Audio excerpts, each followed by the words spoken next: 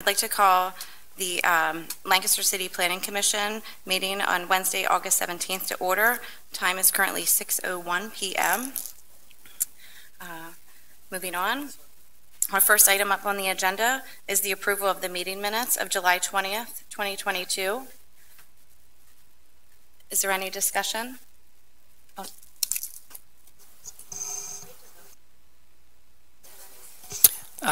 Yes, motion, second, and then discussion. I move that we approve the minutes of the meeting of July 20th, 2022. And I second that motion. Oh, I'm sorry, I'm going to back up for, let me call that. Actually, we'll go through and vote on those meeting minutes. But before I do that, I want to just make a motion or just make a note that Mr. Boehm is a alternate member that's serving as a voting member this evening, as well as Mr. Dastra, both of which are alternate members that will be voting tonight.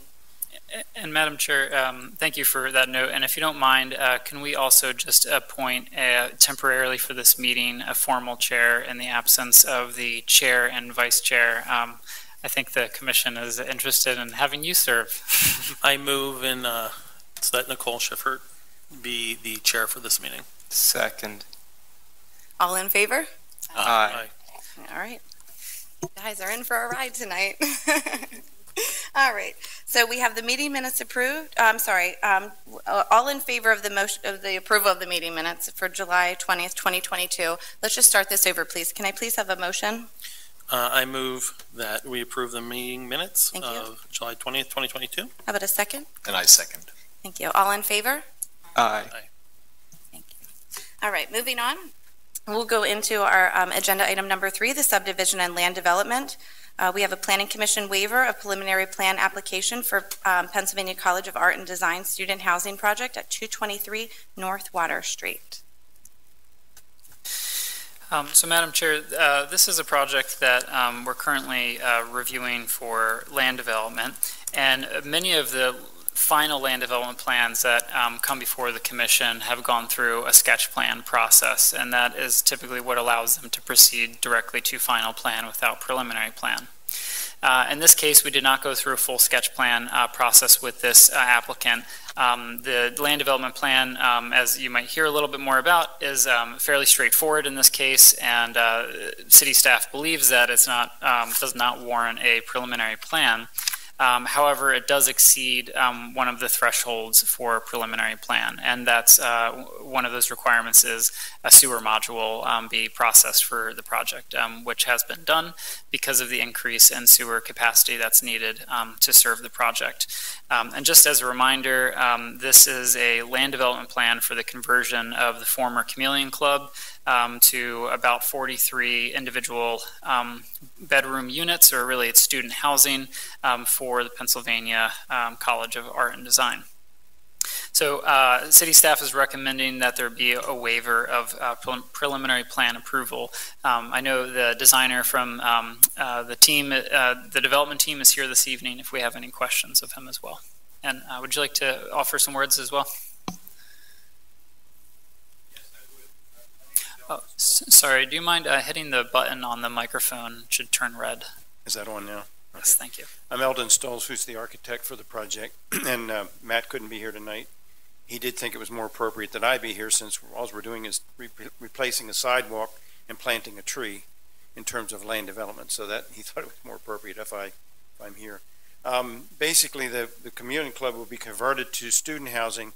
There's actually 25 units, and that's what kicked us into land development. There's 25 units plus the sewer module kicked us into land development. Of the 25 units, some of those are 2-bedroom.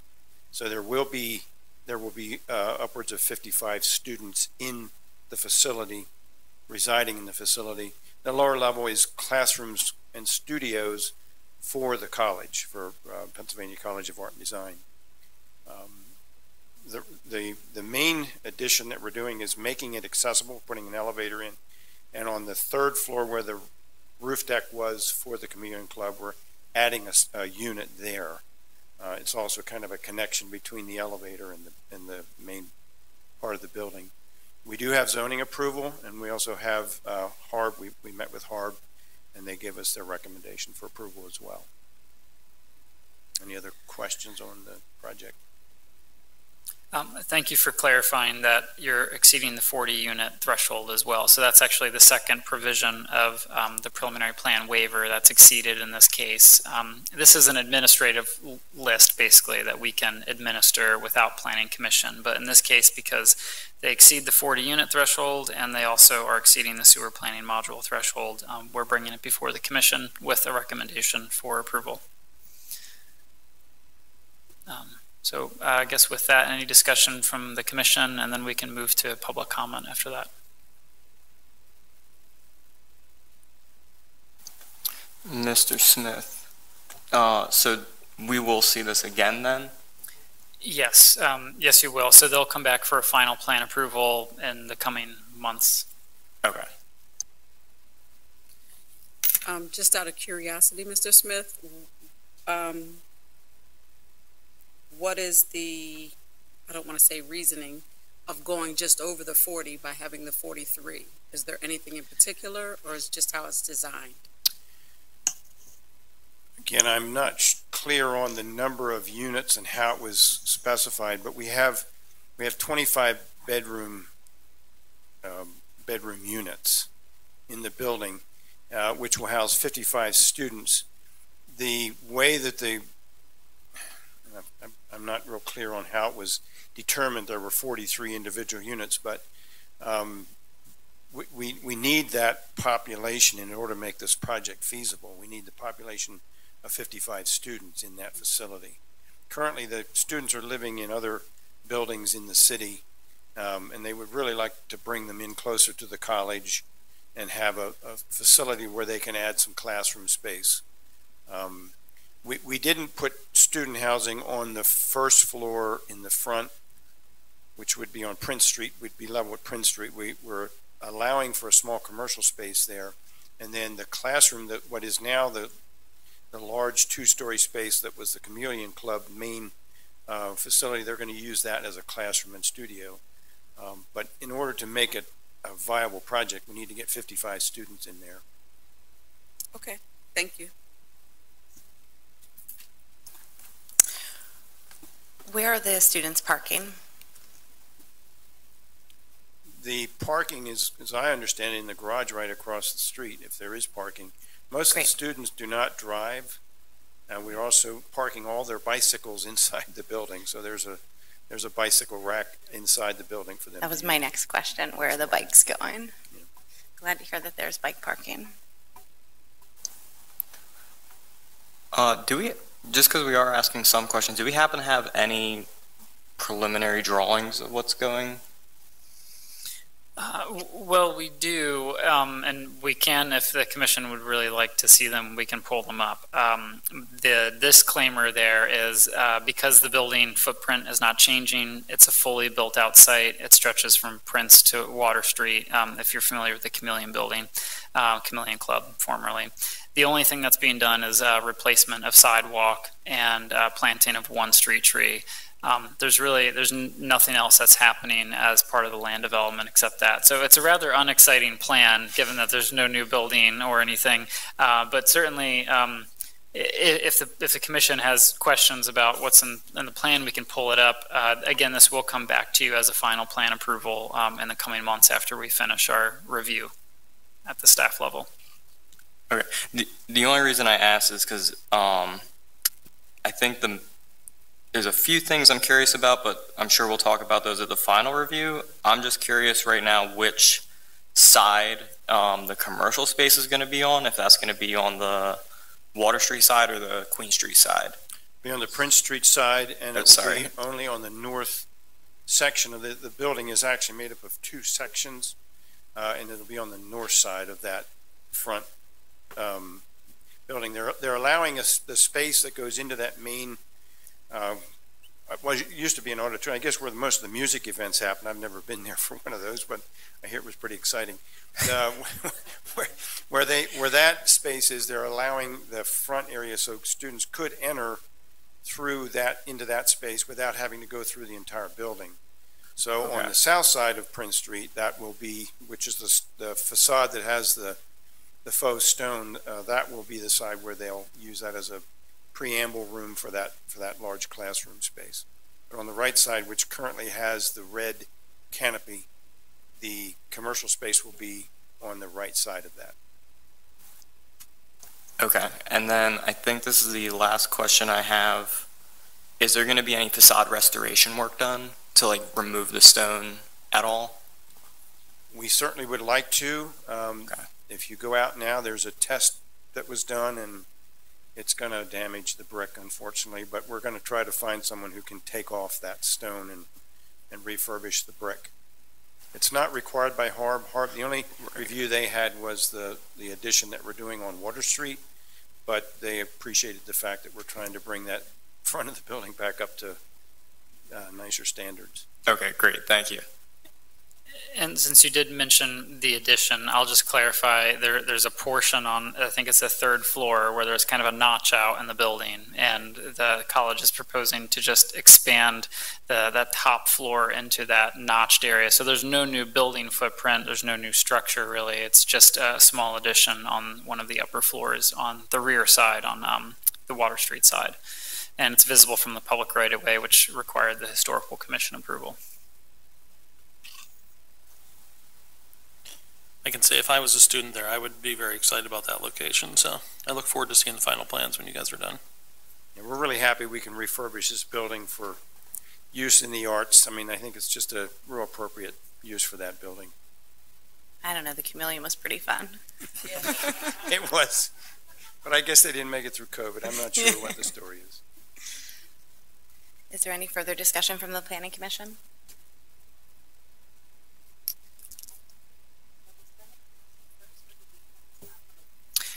You can, well, certainly we should invite the public up first, and then you can call for a motion if you'd like, first and second, and there can be any additional discussion. We've kind of already done the discussion ahead of time, but that's all right. Yeah. Okay, so how about it? Do I have a motion for the waiver of the preliminary plan for the application of PCAD at student housing at 223 North Water Street? Yes, I would like to make a motion to waive the preliminary plan application for PCAD student housing at 223 North Water Street. Thank you, Mr. Whalen. Do I have a second? I second. Thank you. With that being said, is there any discussion from the public this evening? Okay, so with that, we'll call this to a formal vote. Mr. Whalen? Aye. Ms. Cook? Aye. Mr. Baum? Aye. Mr. Drosta? Aye. Is that it? Yep. Do I have to call myself? You can just say Motion passes. carries? Yeah, motion carries. Motion carries. We're going to move on with the agenda. Thank you very much. Thank you very much. Thank you. Okay, up next, we have the sketch plan presentation for 347 North Queen Street. We will not be taking a motion on this evening, so I welcome the presenters up to the podium.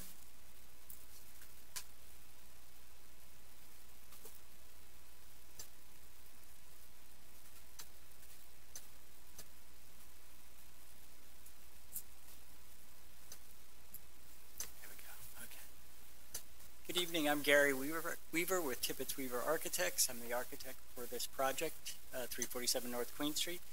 With me tonight... Excuse me, Mr. Weaver. Can you ensure that the microphone is on and speak a little bit louder into it so the folks on the online services can hear us as well? Got it. Thank you. Okay.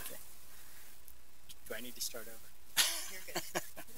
over? With me tonight is the developer of the project, Matthew Richard, back here, and also Cheryl Love with ELA, who's handling the civil and land development portion of the project. And so we're going to kind of go through a quick introduction to the project, an overview. This is kind of an abbreviated version of what was presented to the Historical Commission, just to give you an overview of the project. So I'll take care of that, and then I think Cheryl's going to take care of any of the land development issues, and then we can address any questions that you might have. So to start with, the first slide that I have up here just shows the aerial of the site. This area right in here is the project site, which is the corner of Lemon and North Queen. It's directly diagonal across from the Belvedere. This site was actually part of a larger condominium project that was done, I think it was started around 2008, 2009, called Northgate. Northgate included these townhouse properties that are here on Lemon Street. It included the renovation of this warehouse structure back in here, and then also these properties that are along North Queen Street. So can we go to the next slide, please? Thank you.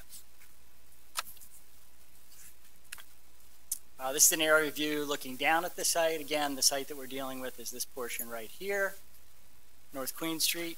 In this location, Lemon Street coming across here. The rest of the Northgate project is this area that's kind of right there. This parcel was separated out from the rest of the condominium, so it's a separate parcel at this point. It's about 105 feet in one direction, I think 110 feet in the other direction. We can go to the next slide. Just a couple aerial views that we're showing in here. When we were presenting before, we did a conceptual review with the Historic Commission in April. One of the things we were concerned about at that time is really talking about the massing and scale of the building. So I'm going to talk about that just a little bit. This gives you sort of context. The yellow block that's in the center here kind of gives you some idea of the rough massing of the project that we're proposing. We did identify a number of other projects that are within that area that are obviously identified by the numbers, ranging between 6 and 12 stories. So if we go to the next slide, this is obviously, that was looking south, this is looking north, and again, the project is right here, kind of a rough idea of the size of the building, tucked in right there. And again, as you go north from there, you can see there are a considerable number of larger buildings, largely the hospital buildings and some others on the kind of west of the site. These are some photographs that just show the existing site, and so you can see from Lemon Street up here, what's on the site right now is surface parking, a little ticket booth that's there, and then down below on North Queen, again, the edge of the North Gate project is here, and then over here you can see the townhouses beyond. Next slide, please. Usually, our office likes to do these sort of collage elevations to kind of look at the context that we're dealing with. And so we really outlined all of this block of North Queen right here, and this would be Lemon Street at this location. And as we turn the corner, this is the Lemon Street elevation up here. We oftentimes look at these just to try and understand the patterns of the street, the scale, and that sort of thing. Some of the things that we were looking at in this particular diagram were the modules of the street, because obviously the city of Lancaster developed in these modules, sometimes in a row house width, it might have been 20 feet wide or something like that. And as you get into closer to the center of town, the modules get wider. So we're starting to look at that.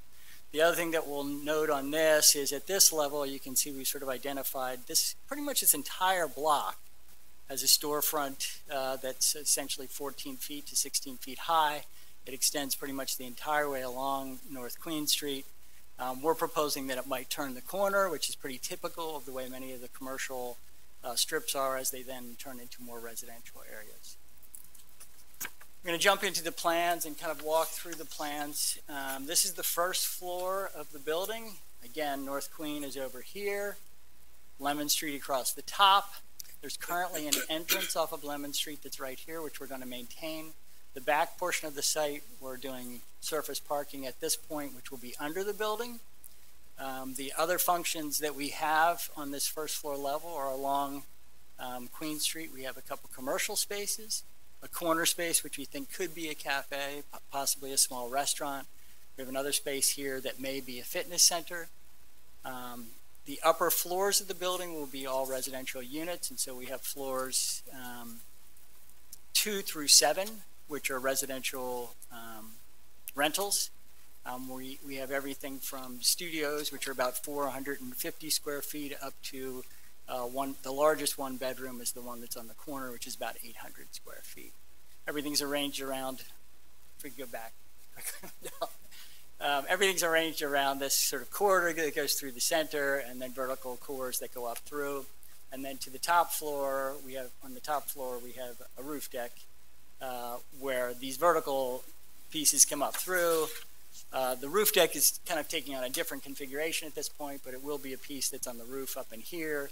Much of the rest of the roof that's not covered by mechanical units and roof deck will be green roof. And you can see this area in the back here is kind of notched out, and that's open to down below. Next slide, please. And so then we have a couple quick conceptual studies. These were the early versions of what the building might look like. Again, you can see at the lowest level we have a storefront, largely glass, a canopy piece that sort of makes the entrance at the corner. We are thinking that the bulk of the elevations that face North Queen and Lemon Street will be a masonry veneer. And as we get up on the building, we're sort of breaking down the massing by making some changes in material at the top and sort of carrying a cornice line so the building starts to step down as it comes into the rest of the block. This is the elevation on Lemon Street. Next slide, please. And then the rear elevation, this is actually from the south elevation, so this would be as you're coming up North Queen Street. North Queen would be this location over here. This portion of the building extends above the Northgate properties. We do have a kind of end elevation here where we thought we might end up with a painted, some sort of graphic or some sort of, originally the idea was some sort of graphic that made reference to some of the historical graphics that we'd see on end elevations, of painted end elevations that we saw in the city of Lancaster. And then this is the elevation to the east. And then the final view that we have is just an initial rendering of what it might look like from if we're standing in front of the Belvedere looking across the street. So we will be going back to the Historical Commission. At this point, I think we think we're going to be scheduled for October for that final presentation to get back to Historical Commission.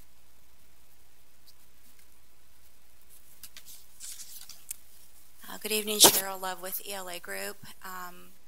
With regards to this site, the existing site is on the screen. As Gary mentioned, the total property area is approximately 0.26 acres. So there's a red boundary around it on the screen. There are a number of existing stormwater connections and pipes that are conveyed through the site currently. These are downspouts from the adjacent building underground into that existing inlet, as well as taking on some stormwater facilities through current easements from the property just immediately east. And all of those are conveyed out to Lemon Street. We are actually rerouting some of those internal of our property, but essentially the same exit point would be maintained, and we've been working with city staff, Brian Harner and others in Stormwater Department with regards to that location for utilities. As this is on the screen, we would be seeking to remove the 2 street trees along Queen, as well as the 2 smaller trees along Lemon, in order to facilitate the proper spacing and addition of what we'll see later on a plan here with 8 overall total street trees every 25 feet on center as is required. There is an existing access point at the rear as an emergency that is gated, and we would look to maintain that gate situation as well. So this current plan existing does show 2 separated entrance and exits with the ticket booth that Gary had shared in the photos. Our drive would essentially be in that same location, but it would actually be narrowed and condensed into 1 driveway in and out, which you'll see here in a second. So this is a view of the layout plan. From a coloration standpoint, the dark building is what's physically at ground level.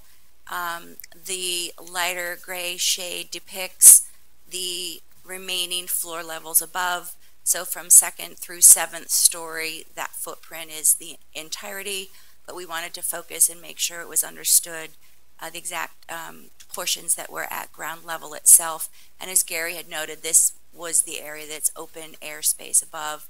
A couple other key points: we would be providing proper brick banding and sidewalks along all sides of this frontage.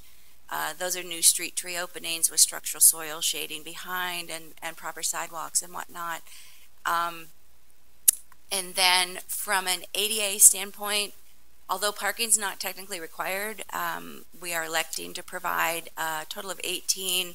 That includes one van accessible ADA space, which is located here with a proper van width aisle that is able to bring all residents can enter through this door into the lobby space, and then the elevator space and stair towers to the floors above are immediately there. There's a package room at the front that allows through these doors some access to be controlled for package delivery from Queen Street. There's a requirement for bicycle parking. We've calculated that based on numbers of residential rooms, and the bicycles are all contained within the building, and there's some resident storage space there as well. So they'll all be secured as well as being under roof and met inside the building itself. A few more other areas, mechanical space and whatnot, are at the ground floor level there. So we are looking on this plan, gives you a little bit of an idea of similar depiction of the building itself, but a little bit more with where we're heading with our stormwater piping and whatnot. So we would pick up the piping that was previously coming into the site and out. We would route that inside of our site, but hug the perimeter of our site with the piping. So we would convey the current roof drainage that's in those pipes underground through, and we would also pick up with another stormwater structure the piping at property line that is conveying some of the offsite. All of that offsite would be conveyed around and then into a new inlet that is dropped in the location of where the current piping was exiting our site out to the same system in Lemon Street. From a stormwater facility standpoint, we've looked at infiltration testing. We're working very tightly with the geotechnical company that provided the testing. We are able to infiltrate in this zone that's dashed green in the back portion. So we have an infiltrating stormwater system underground at that location. The rest of the pieces that you see here are actually solid capped, but we have another underground storage facility that does not infiltrate, but it is storing volume and capacity of water in this green zone here. And then all of that we've managed ultimately joins and exits out to Lemon Street. As Gary noted, he did share the roof plan from his earlier drawing. This drawing depicts more of the streetscape itself, but from a stormwater standpoint, approximately the northern third of this rooftop level right now is also envisioned as a green roof. We've been running through calculations with that, and the combination of these various stormwater facilities, we are actually able to get very close to what the ordinance requirements are from a stormwater standpoint. So we've pushed very hard on this to maximize every space we can in working towards meeting those parameters. So there's some of the nuts and bolts of the site plan itself.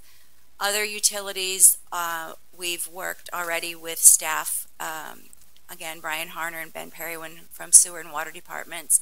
Those connections would be through the northern portion out to those systems that exist in Lemon Street as well.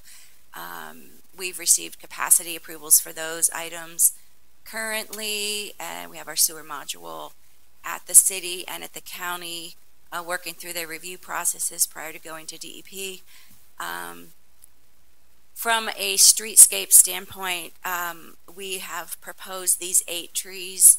I believe we are short one or so that would be a fee in lieu of. We have received city staff's comments on the sketch plan, and we're working our way through those and fine-tuning those as we move towards engineering a final plan. There are some good comments.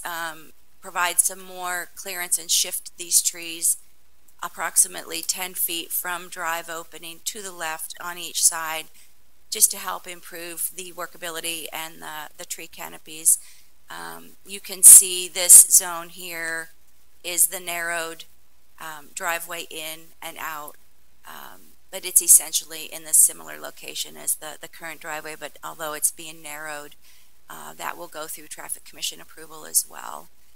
I think I hit most of the immediate key points that we were looking to touch on, and we will continue to address the city's various comments that we have received to date, both architecturally as well as from a site plan standpoint. Anything else, Gary or Matthew? Other than that, we'd open to questions from the Planning Commission. Mr. Smith, is there anything that you'd like to add?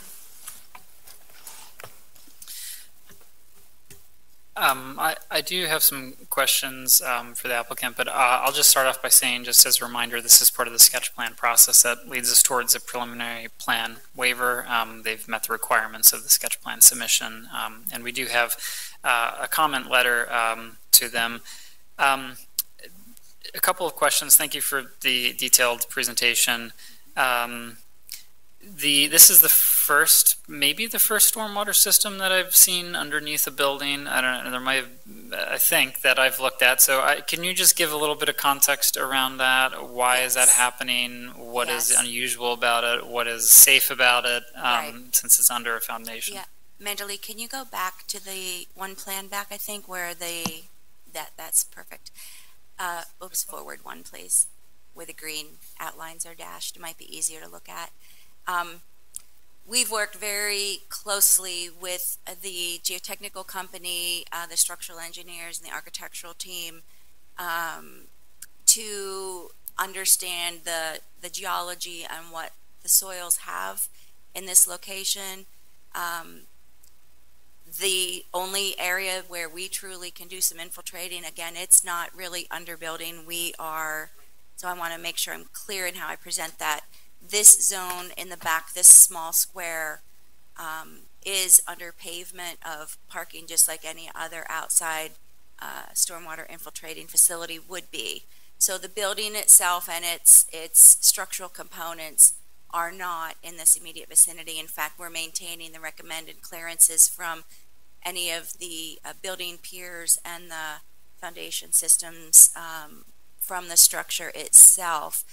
What you see here is true watertight storage of stormwater itself. So it's an enclosed, completely watertight system, and that is simply to over-attenuate and to hold and control the stormwater volumes and capacities, and then release that at the acceptable rates out into the storms system in order to work towards meeting the stormwater ordinance. So it's a completely self-contained watertight system that's truly under the building, and it has clearances as well from all of the structural components.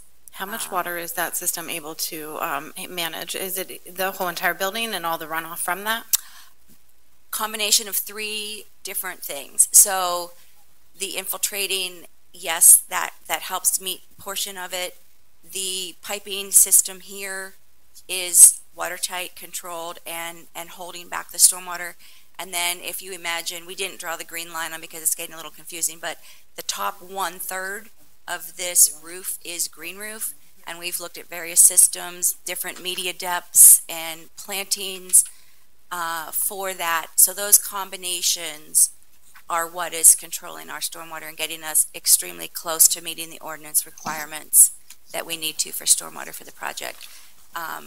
The remaining stormwater that I first described, this other piping system is simply conveying what was already being conveyed from off-site around our facilities and out to the same piping system as it is currently happening.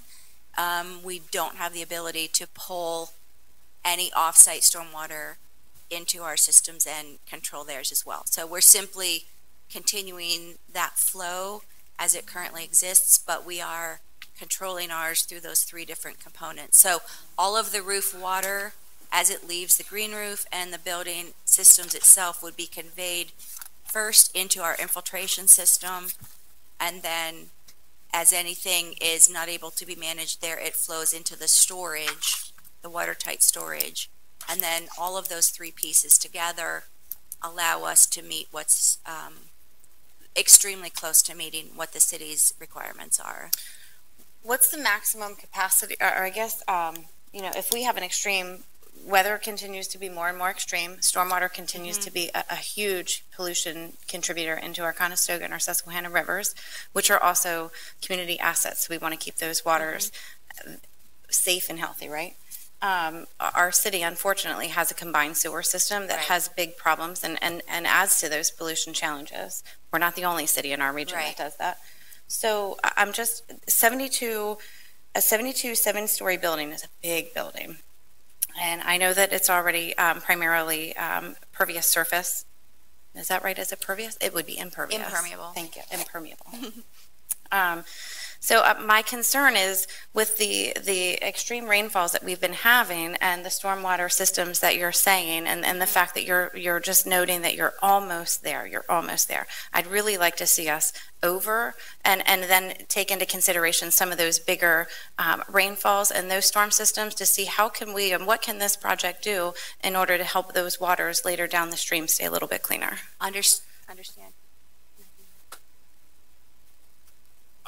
I'm Matt Richards. I'm the developer. I just wanted to address something that I think may not be entirely clear, but we are improving the stormwater system versus what is existing now. Right. So this is not adding anything that isn't already in the system. We are actually over retaining and removing water, and it should result in a better system for the city as designed currently. Yeah, I might add to that. We are also working with Brian Harner and have clarified some of his notations within our sewer capacity letter. When I say we're almost meeting, we're meeting from a volume type of control. There's very technical things related to loading ratios and things that relate to water quality that are extremely difficult in the city itself to truly meet all of those little parameters. But we are also accepting on some additional controls that are above and beyond the ordinance requirement as they relate to removing portions of some additional stormwater flow in order to compensate for the increased sewer capacity at our site. So if you picture sewer and stormwater going into that system, so our increase to our sewer is also being controlled into our stormwater systems themselves to take that load off of, that additional load off of the combined sewer storm systems that are out front. I understand where your concern is, but stormwater is extremely technical, and Douglas and Manderley listen to our detailed calculations and presentations. Are well reviewed every time we submit. We are really over detaining based on where we are, but there's loading ratios and a few other technicalities that are extremely difficult to meet in the city to the latter of that small portion of the ordinance. I don't know, Douglas, am I explaining that in any better way? I think you're doing a good job of that. We basically don't let anyone off the hook when it comes to stormwater. But I really do appreciate the questions, and certainly going above and beyond in any ways that we can is better for our river systems. I did have a couple other questions just about the building footprint. I want to make sure I understand why certain decisions were made there. In the northeast corner of the building, it's pulled back just a little bit, and there's some parking spaces, it looks like, that are exposed there. Is this a building code decision because of setback for openings, or how did that little tooth get taken out there? It is not a building code issue necessarily, although we did pull it back so we can get some windows in that elevation, and so if that actually ran right up to the property line, we would not be able to have windows on that east elevation. Also in that notch, there's a window on the north elevation that goes into a unit that is arranged on the kind of back side of the building. And so that also gets a window into that unit as well. And so it's about getting natural light into those two units. Okay, Got it. I figured that was the case there. And then my other question is about the southeast portion of the lot.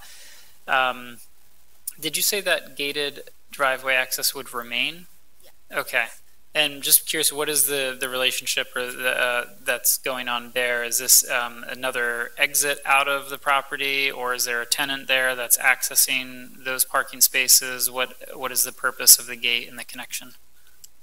So, let me try to address this. So, there has always been a gate there. Yeah. There is a recorded easement of some sort, which is very unclear, that talks about emergency access.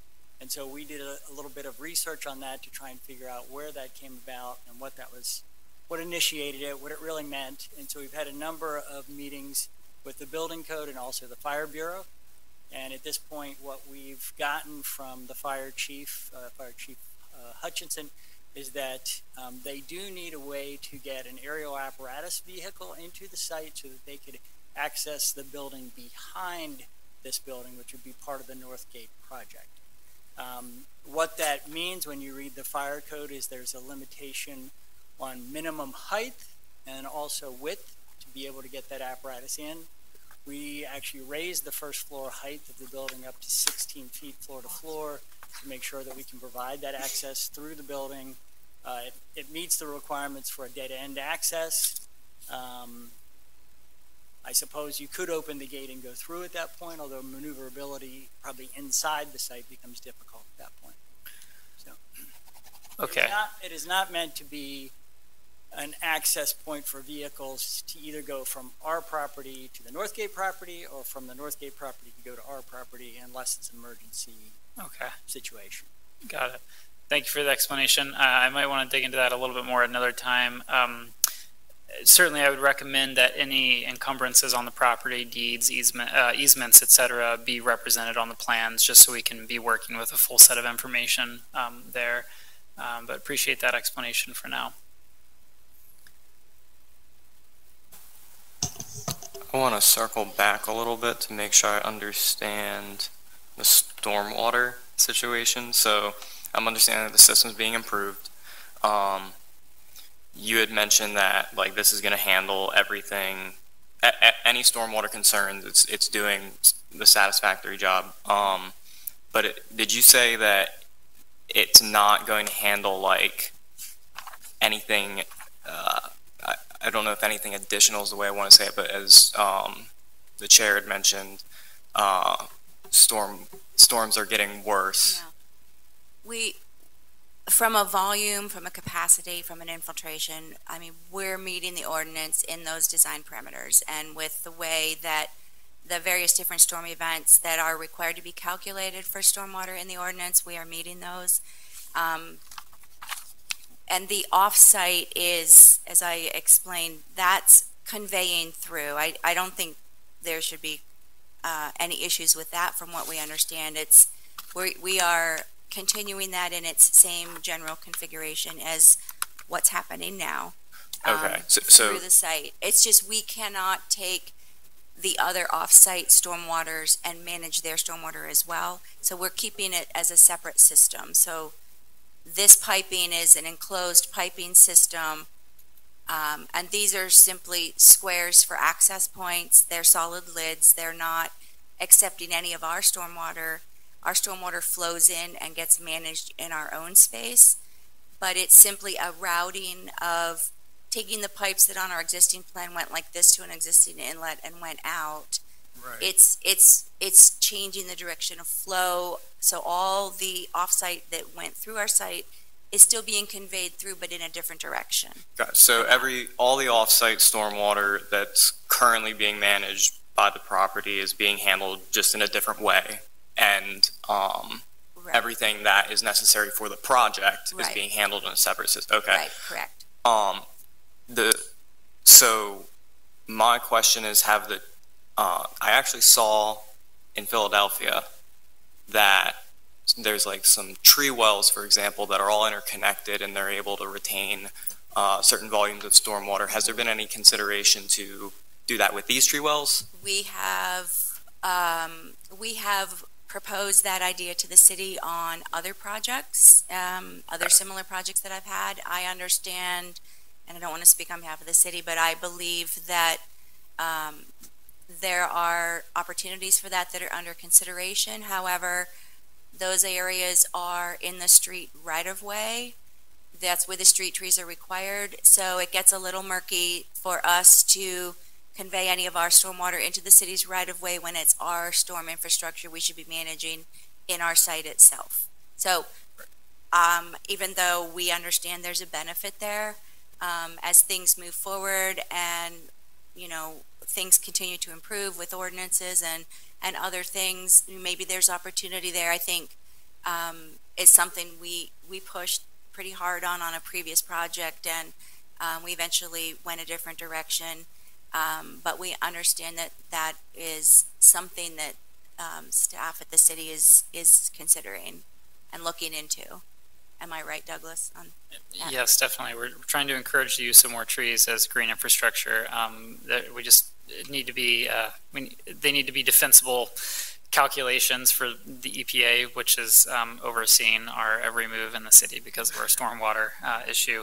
I do have a couple other questions here. I noticed that there's a stormwater easement that already runs through the property. Is that right? Underneath the garage? And just wondering if you can speak to whether that's going to continue to exist. We will need to change that. Like Okay. if Mandel, if you wanted to scoot back to the existing. And is that plan, an I can easement demonstrate that. for the city's access to the existing system, or who is the easement benefiting? And You know, that- ultimately, the question is, does the building construction over top of it, you know, prohibit the easement, and does that need to be extinguished? The existing stormwater easement is part of the Northgate condominium project Okay. and was designed to allow their runoff from the parking lot that is behind our property to flow through our property and into Lemon. I assume it has to do with grading from the original design when it was all one condominium.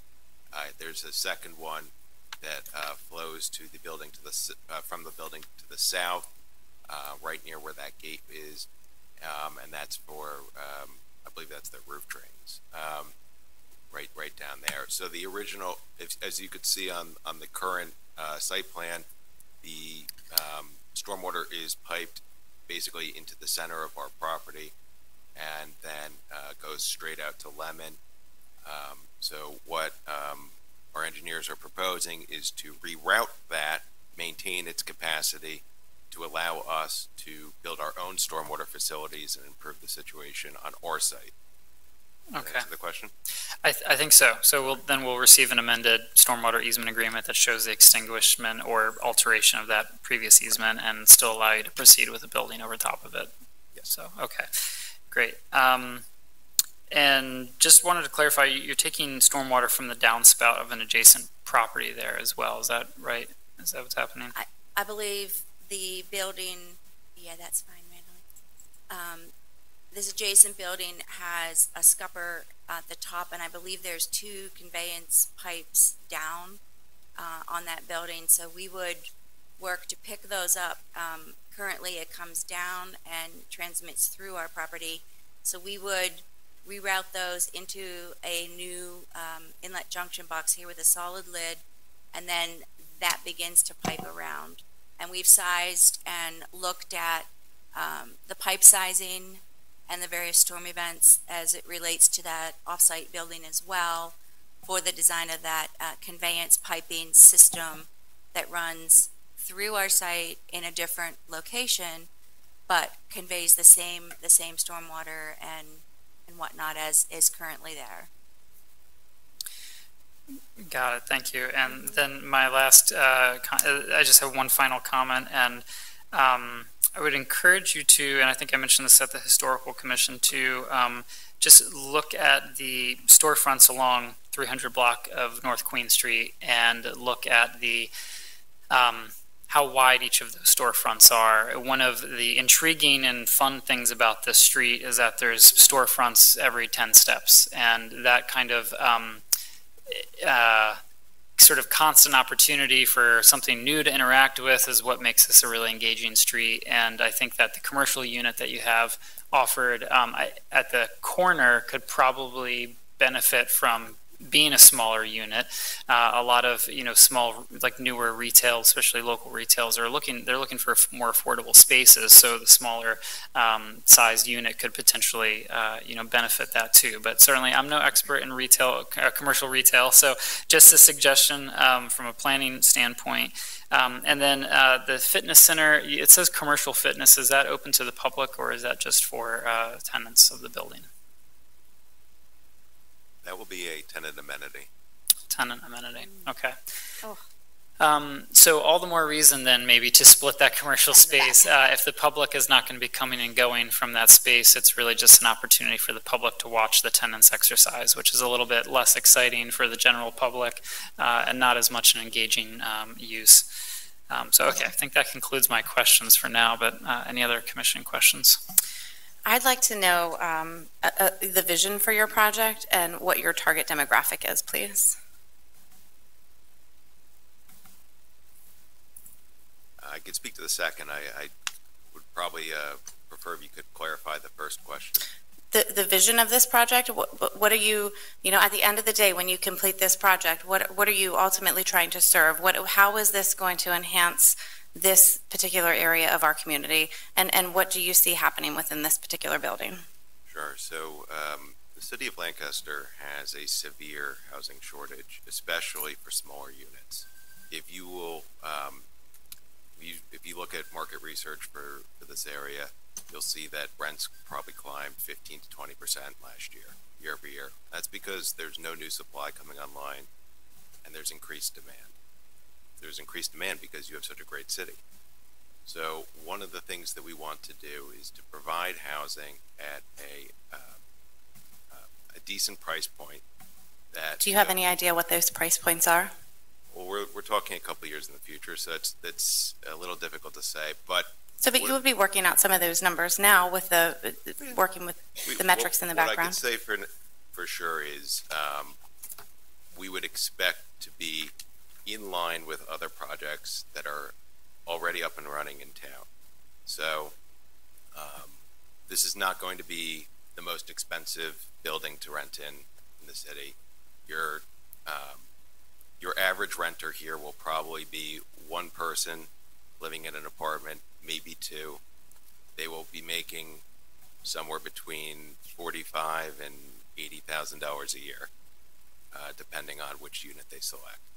So this is not for millionaires. This is not affordable housing. It is for the middle of the city, and it will be bringing life to downtown, or adding life to downtown, bringing people to a very vibrant block, and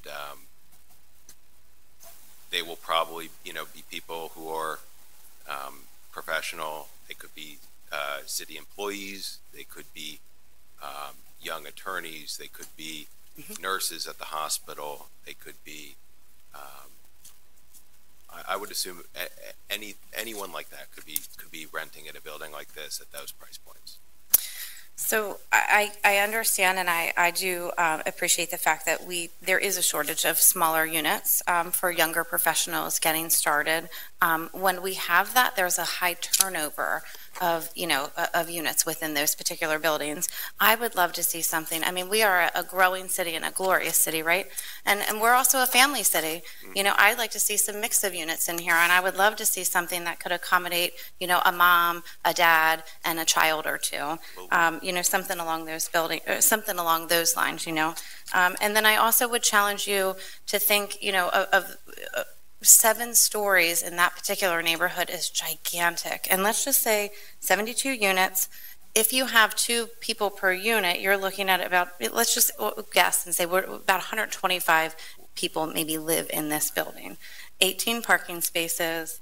That's a lot. It's just a lot in that particular area. So I want you to think about how that's going to impact the other people that have lived there and will live there for years to come. I think that an apartment and some housing units on that particular parcel is a fantastic use of space. I question the size of it. And then the other question that I would also have is that first floor commercial space at the gym. I would recommend that be something more public. Let me address those because you mentioned maybe seven Sure. different points there. First, in terms of unit sizing, you actually have a lot of larger units in this town. They're in the form of townhouses. And so what you have right now is you have people who are forced to pay up for a townhouse to rent, who probably only need one bedroom at this time of their life, where they have to find roommates. So you're having a mismatch of renters to product right now because there are not enough smaller units in town. There are buildings new construction buildings that have 2 bedrooms and 3 bedroom units, and they're sitting on the market right now, currently unrented in a time where rents are climbing and everything is being rented. I want to jump in. So I agree with Ms. Seufert's desire for more mixed use, like mixed type of housing. And I understand that there is a mismatch between products and the consumer. But moving is sometimes one of the most, if not, is a consistently expensive cost for people as they go through their housing products in their lifetime.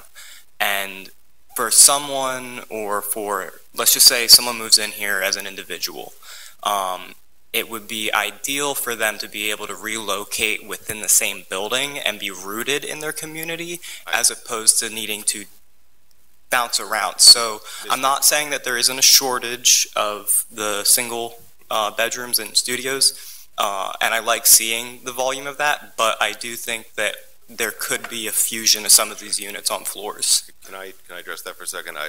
I've run hundreds and hundreds of units. I've seen transfers within the building maybe 4 or 5 times. It's very, very uncommon. When people move, they move for space. They don't usually move from a 1 bed to a 2 bed. They move from a 1 bed to a small house, with a studio to a 2 bed. They're not moving within the same building. I just don't see it. From my experience renting out apartments, it's very uncommon. I think the Lancaster city market specifically has a big need for family. I'm going to use the word affordable, but not affordable from a HUD financed or subsidized fashion. But we need some reasonably priced apartment opportunities that provide low maintenance for families who, whether they choose to live there for 3 years or 5 years or 10 years or call that home for the rest of their lives. I think having those, I'd love to see what you could think about. It's not financially viable, so I can tell you right now. Mr. Richards, do you mind if I just jump in for one moment? Just a couple of guidelines for us. We do not have purview, unfortunately, over bedroom count within units. Certainly the Planning Commission can explore that and zoning. I think the city has not taken that approach in the past, just to allow developers to respond to market conditions, because at the end of the day, of course, they need these units to be rented as well. Right. We have conducted 2 housing studies that have identified a huge shortage of single units, and part of so developers are also responding to that information that they've gathered and that the city's gathered with 2 different consultants. And part of the pressure for families is exactly what Mr. Richards said. Many of the townhomes that are occupied are single-person families, according to the U.S. Census. So providing more of these units for newcomers or for people in our community certainly does create a little bit more slack, ideally, in the market for family-sized units, which are these 2 and 3 and 4 bedroom homes that we're fortunate to have in the city. More anecdotally, one of the new construction projects that did include a subset of 2 bedroom units, about 104 single units. There were 104 total units, and about 80% of them were single units. The slowest to lease, and it took about maybe almost a full year to lease the final units, were all 2 bedroom units. And so that was even pre-COVID that those came on. So we had a very, very strong market here. There were no inhibitions about moving. So we know from that as well that the new units just are challenging. Now, that said, there still may be a need for more affordably priced family units, and that is an area that's, I think, worthy of more exploration, or housing insecure families, and I think other subsets. But if I may just direct the Commission's attention back to just more of the land development topics, only for the sake of the public to also be able to weigh in, and we still have a little bit more business to get to this evening. So I have a question. Two things. Has the visibility of the entrance and exit been considered? I mean, Lemon Street is a small street, there's a small alley next to it, and you're saying that this is a narrow entry and exit. Has visibility been considered? Especially with 2 trees right next to it. Mm-hmm. The trees are shifting to the side. I think I spoke to that earlier. You did. So we will be complying with that, but we have looked at the site distances and measured that, and we do have adequate location for visibility on those areas. I would note that one other item, and I know Gary touched on, the parking inside will not truly itself be visible from the street. That was a review comment. So this will feel like building facade, either through screening on the building facade itself, but that was evident in the some of the elevations that were shared from the architectural plan. So this plan looks very deceiving because of the way the parking is depicted there, but there is essentially the facade along that front edge and a garage door closure that's being looked at carefully in design, that will be automated for the residents up and down as they come and go. But we have looked at site distance. Site distance, okay. And then the other thing is are there any ideas for the commercial space, since what looked like community use fitness center, and finding out that it's an amenity for the residents, now there's only this one commercial space. Any ideas for what that might be? To an extent, it depends on what retail tenants seek to rent the space. We don't choose the tenant necessarily; they choose us. We're open to any host of tenancies, and if you know someone, you want to put someone in there, happy to talk about it. We have no idea right now. Okay. To know that you're open to anything is interesting, but thank you. Douglas, I'd like to make No, that's good. Oh, That's good. sorry. Go ahead. I'd like to make a comment. I think we're, for the whole, rental unit size debate, market, affordable, all that kind of stuff. I just want to note that I think we're throwing all this stuff around. I haven't seen any kind of a formalized study of what's actually needed in the city. Is that something that's even available somewhere? So we can see like affordable first, like affordable one room or whatever. Yeah, market for, rate one for housing. Affordable, bigger house, basically crosstabs of affordable, market, high end that are really in demand in the city. Definitely. I can arrange a presentation for the Commission of our 2 affordability studies that we've done, or their housing studies, and they look at a variety of different factors: family size. They look at housing stock throughout the city in different census tracts, what's existing, as well as vacancy and rental rates. We have very, very low vacancy rates in the city compared to most. I mean, it's an unhealthy low level of vacancy, and in other words, all of the housing is taken. The amount of turnover that's happening is very minimal and doesn't provide a lot of opportunity for people to find opportunities, which of course increases the price of housing. So that housing, I'm happy to arrange that. I mean, just a couple of the highlights: the mismatch that Mr. Richards mentioned is definitely one of the biggest takeaways from that study. The other one is just the supply. I think it was estimated that somewhere around 2,500 units were needed to meet the demand that's there, to get the vacancy rate to a more reasonable amount. And really, that housing is there are certain income bands where it's needed, but there's also the need to just create slack in the market so that there can be price adjustment over time. So, and to some degree, any units are good units, to be honest, as long as they're filled. But certainly, workforce housing or middle market housing is really advantageous, I think, to the city. It's needed at all price points. So I will follow up with you on that. I will set up a time for the Planning Commission to meet and get a review of that information. And I'm happy to send an email in advance if folks want to take a look at the studies. I would just like to add also that you have such a shortage of housing supply here, and it may not be totally apparent to you if you're not in the rental market, but apartments are leasing somewhere between 75 and 100 days prior to lease, when a notice is given, and that's not a normal market condition. That is the result of a severe supply shortage. Most apartments in this country rent 45 days in advance of it vacating. So you have people clamoring for apartments right now in this price point.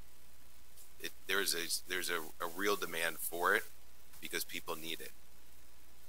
And I did a quick calculation. You said 45,000 to 80,000 a year is roughly the income of somebody living in one of these apartments. Depending on which unit. So at a 25% of an annual salary, that'd be between about $1,000 and $1,600 a month. Do you think that's about right? I think the national rule is 1/3. It would be 33%, but somewhere it'll be with a 1 in the front if that's what you're asking. Yes. So I mean, I'm doing the math in my head. So between $1,300 and $2,000 a month, then. Yep. Okay. I mean, as of today, I don't know what. Yeah. So more questions, some comments. Why were the stairs put where they were? Specifically the southmost stairs. So the question is about the organization? Yeah, and feel free to speak more openly about the whole building. I want to say I actually enjoy the fact that the elevator's been placed pretty centrally, but the reason why I'm asking about the stairs is actually because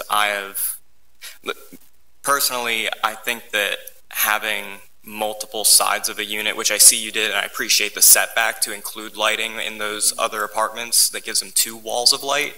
But the reason why I ask about where the stairs were located is because if there's potential to reorient them and potentially use them to increase natural lighting access to more units, I think that's appealing and would increase the value of the apartments.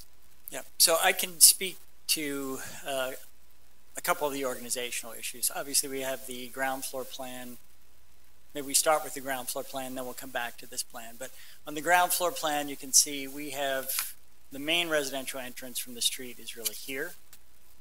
It makes a lot of sense to get this central core pretty much right in the center of the building as much as we possibly can. And this stair tower we got down in here because we have to have a certain distance between the stair towers, and there's issues of dead ends and that sort of thing. When we go up to the second or upper floors, we can kind of talk through that. We have everything set up so that essentially the corridor comes down through the center. It's double loaded with units on either side, and so each unit obviously has the entrance side here, and then obviously the outside and the windows to the exterior. We did, as we talked about earlier, we did notch out this corner so that we could get windows in this unit and also additional windows in this unit. We at one point had a stair tower out here, which of course takes away from the parking on the first floor, and so we were trying to keep the stair towers out of the parking footprint, which is why this one got shifted in. There's a limitation on dead ends, which is pretty much what established this location in relationship to this corridor. And so that's how that was kind of set up. And the stair tower at this end was the most remote location to get those exits as far apart from each other. Okay. We are showing a little notch down in here. Yes. And that again is to get natural light into the circulation areas as we go up through the building. Yeah, if there's any way, So generally speaking, not just relevant to the stairs, but if there's any way to create more natural light, even if it is through unconventional means, such as creating additional spaces, that would be interesting to see, and I think would be fairly novel for recent development, to see different architectural manners of creating spaces for light. Just another comment on that. I mean, we've worked on a handful of multi-unit housing projects like this recently in Lancaster and in other central PA cities. Many of them are a similar footprint where you have a certain width that makes the most sense for a one-bedroom or for a studio. These units are set up where we have a good floor-to-floor height, and so we have good height in each of the units. And at the end of each one of these, you can see, so here's a unit that's about 18 feet wide, and we've got 3 windows that are approximately 12 feet overall and about 8 feet tall. And so there's very large windows in these units. And so the natural light for these units has been something that was kind of dictated right at the front end. Since they're relatively small units, we want them to feel spatial, and feel spatially larger and have good natural light. Okay, good. Then this is more of a comment, and please no one take this too personally, but this is more of a philosophy I have generally speaking. I also find frustration, if that's the sentiment carried forward, I find frustration with amenities that are exclusive for residents of a building, because I think that those are opportunities to increase the amount of connections people make within their community. So that gym space on the bottom is frustrating to know it's intended exclusively for the tenants of the building. Because sometimes those spaces go underutilized by the tenants themselves, and people may still feel inclined to go and get a gym membership elsewhere. So just as a comment, that's not necessarily a design or a operational choice that sparks delight within me. Yeah. I have 3 more, I think, rather quick questions. Can you tell me exactly how emergency vehicles will enter and exit, or how that will work? I'm not sure I fully understand how that flow of traffic will happen. And while you're on the emergency vehicles, I'm also wondering about trash traffic as well. Yep. So let's talk about emergency vehicles. I think that we do not really expect that emergency vehicles will be coming into our site for any emergency issues for our site. We think the only reason an emergency vehicle would be coming into this site is to get to the site behind us. And so what we're proposing is, essentially a fire lane that's here. This opening here meets the requirements of the fire code to get their largest piece of equipment into the site from here and get to this point at the back of the site, either going through this gate or not going through this gate, but providing access to this area that's over here, which is our understanding of what the emergency access easement was about. When we went to the Fire Bureau to sort through that, no one really understood why that easement was established in the first place, but they did say, oh, that would work if we need to get an aerial apparatus vehicle into the site behind. Okay, trash. Let's talk about trash. So let's go to the upper floor. Well, just 1 second. So you're telling me that you don't anticipate your electrical room will ever be on fire? Okay, I'm just. I suppose that's a possibility. Okay. Yeah. They'll access it from the street. I mean, I think quite honestly, for this building, if you were fighting a fire in this building, you're probably going to want to be here or here, as opposed to here. Yeah, absolutely. So, yeah. I don't know if you can pull up these plans or not. I don't know if you can pull up the plan that I'm looking at here. If I'm understanding correctly, your emergency vehicles are going to enter and exit through essentially the garage. Through the garage, that's correct. And that's this is an enclosed building space? It is that's open in the back. So the parking is at the first floor level, and there's no other construction in this area on the first floor. Everything is The second floor above this is 16 feet above this. And so the opening at this location is 13.6, which is the required height that's required to get the largest piece of equipment that the fire department has into that space. Okay. And I do have to say, originally, the floor-to-floor height was more like 14 feet. We had some discussion about the height of the building. I think we wanted some additional height. And when we had the discussions with the fire department, they said that what they really needed was 13.5 feet to get, that's what the fire code requires for the aero apparatus. Okay, interesting. How Okay. about the trash? How will trash be yes. collected? So let's start on the upper floors, and I can kind of take you through how we think trash is going to be handled. Right now in the center of the building, we have this center core, stair tower, elevator, mechanical room, janitor's closet. We have a trash chute right here, and recycling that's here. This is getting rearranged somewhat where all this stuff is moving into an enclosed room, but it will be in this general location. And so every tenant can take their trash to a trash chute at this location or get their recyclables at this point. The recyclables will have to be handled by building management, where the recyclables get taken down the elevator on a certain schedule. And so if we go back down to the first floor, that ends up down in this location right here. And we're expecting to have a compactor in that location and 2 containers. And so we'll be able to run the trash down, compact it into a container in here. The containers can be switched out. And we think that when it's collected, these containers will be rolled out and they'll be picked up from the street at this location. Typically, that's something that you negotiate with the hauler. Some haulers will come in and actually roll things out. Sometimes management rolls out the containers, but it can be done either way. Okay, thank you. I wasn't aware of that. Interesting. 2 more questions.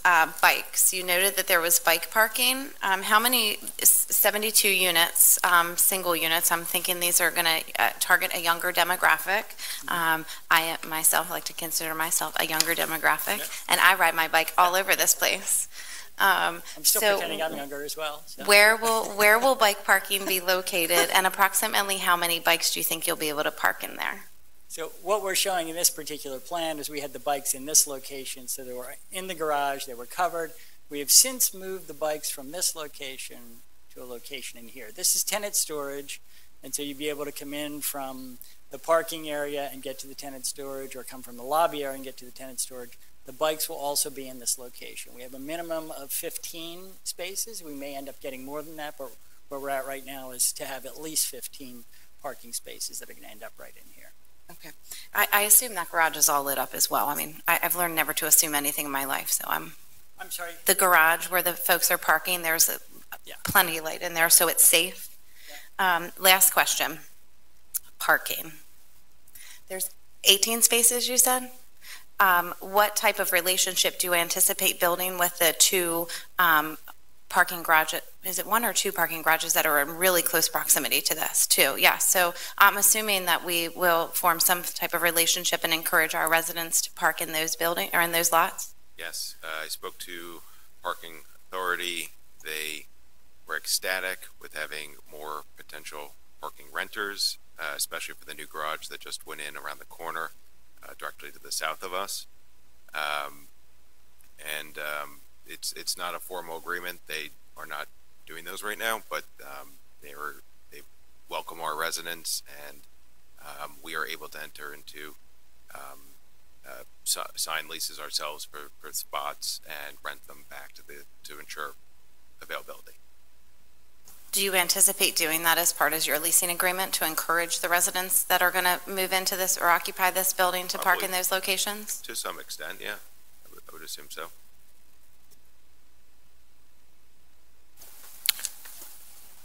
I have questions that I think aren't the place to ask here. Do you guys have like emails or like business cards so I could reach? I have yours. You can funnel all to me, and I will certainly get them to our design team. Douglas Mandali, most people at the city have my email splashed everywhere, so you're more than welcome to. I have a business card I can share again with you tonight. However you would like to do that, but you're more than welcome to send them my direction, and then I can funnel them to the rest of the team, no problem. Okay. And no disrespect to that. I actually, part of why I want your email specifically is you have me thinking a lot about stairs right now, and I would actually love to have an external conversation about stairs. Okay, thank you.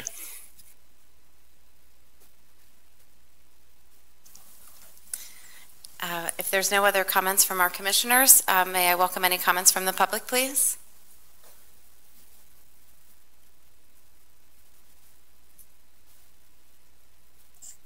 Good evening.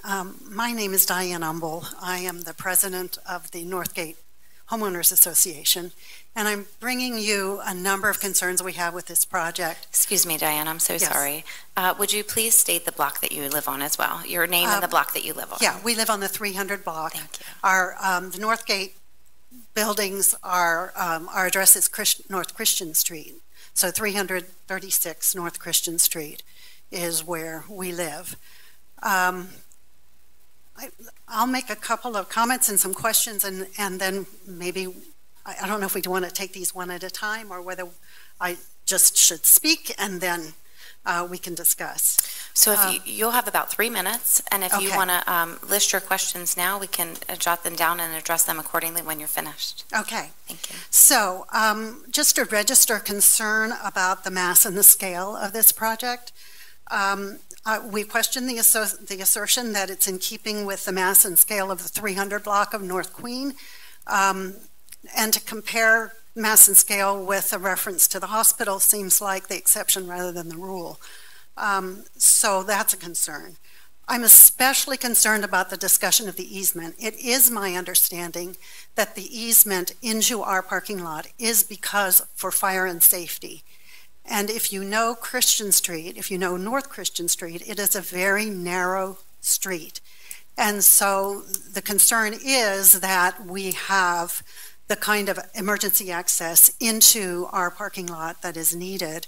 And there are times when we have actually used that easement for egress, especially, for example, the many months when Christian Street was closed, or portions of Christian Street were closed, including the access to our entrance for repaving and for utility upgrades.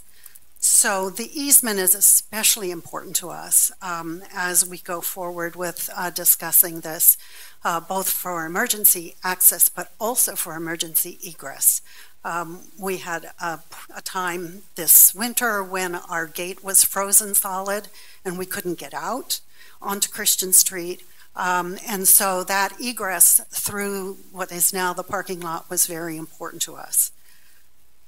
I'm especially also concerned about the stormwater discussion, because as I look at these plans, our stormwater runs, I think we're the off-site stormwater that they're referencing.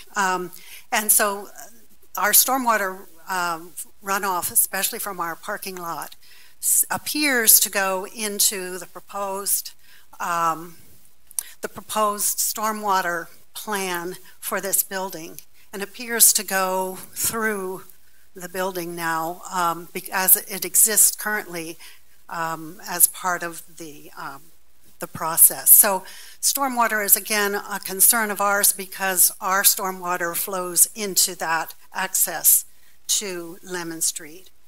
And then I just finally have an aesthetics question.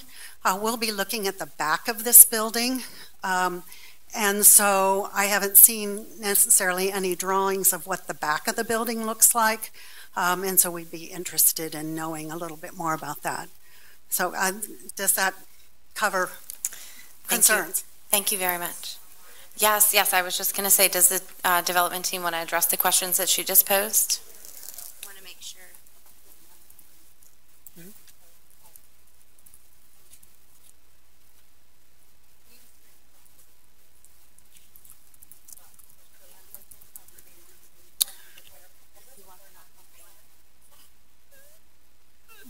From a stormwater standpoint, I certainly understand.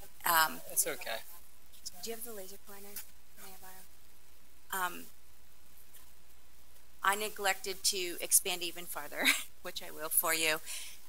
We're introducing a trench drain across here It's really difficult to see at this scale, but it's essentially just within our property, but on our side of the gate of the shared property line there. That trench drain will intercept the water. We certainly understand and realize there's a pretty good slope coming down the driveway and understand that. And we've taken all of that into consideration with the way the stormwater flows and the trench drains capacities to collect that stormwater.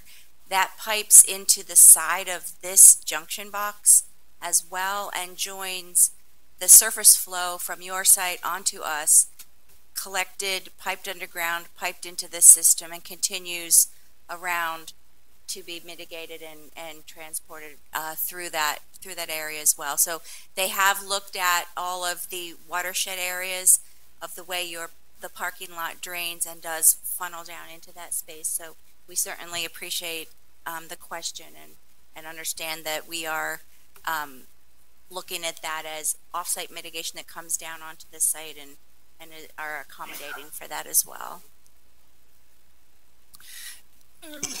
Regarding a couple of the other questions, I'll take a stab at them.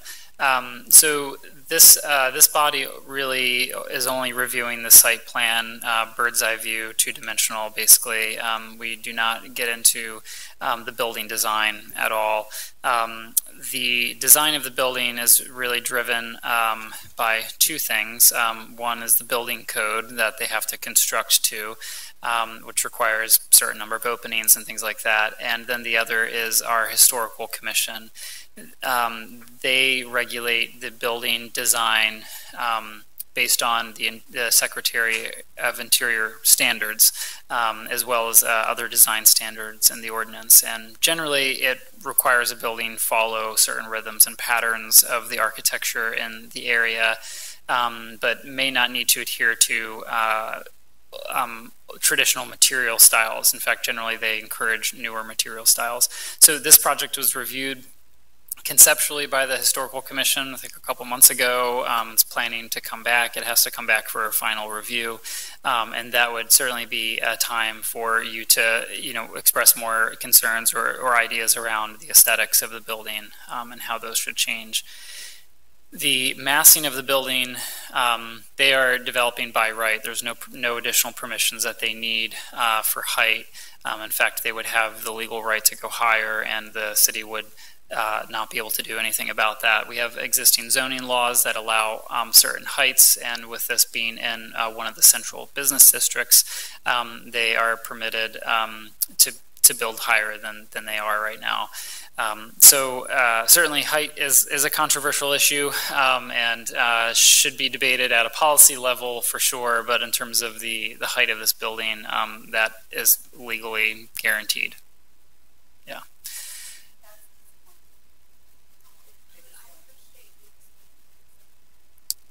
No problem. I just wanted to respond to a little more to that issue, and we know it's a big building. We're trying to figure out how to modulate the materials and the scale of it to make it fit in as best as it can. It is allowed to be, by zoning, as much as 150 feet. We're roughly half that height. So the other thing that I think is important for you to understand is this building relative to, say, the Keppel building is probably only about 10 feet higher than the Keppel building. This building is actually no higher than the Lancaster Press building, and the Lancaster Press building is a larger footprint. And so, just for comparison, there are two other buildings that are within a half a block of where we are. So just to kind of think about in context those issues. And I would say the issues of materiality and discussions of how we're dealing with the elevations and so forth, that will come up before the Historic Commission again. We did present in April. There were a number of comments, some of which Douglas mentioned. There were issues regarding stepping down the scale, dealing with how we're treating the parking garage entrance and that elevation, and how that addresses the streetscape. There were some discussions about the storefront. All of those things are things that we're looking at now as the plans evolve. So, and I would also say, if you have specific comments, that you want to get in front of us, I would prefer to get them before getting to Historic Commission. So it'd be nice if you have comments and you want to share them or you want to be heard on your issues, feel free to reach out to us on that.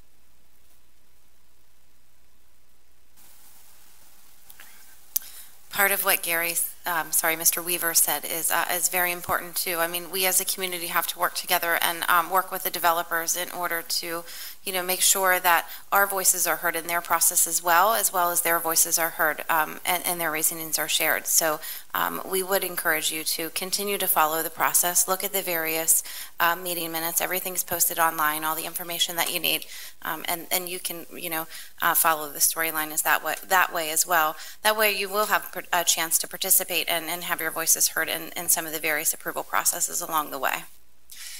And Madam Chair, just to that point, and sir, feel free to make your way up to the podium if you'd like to speak. And while you're getting there, I'll just ask, do you all know where to find our agendas and minutes online? Yeah, okay. And for those who may not know, maybe you can share amongst yourselves. This particular agenda was published in LNP in the government calendar. That is not a requirement that every board and commission publish there. So I just wanted to let you know not to rely on that as a resource always to find agendas. We have a website.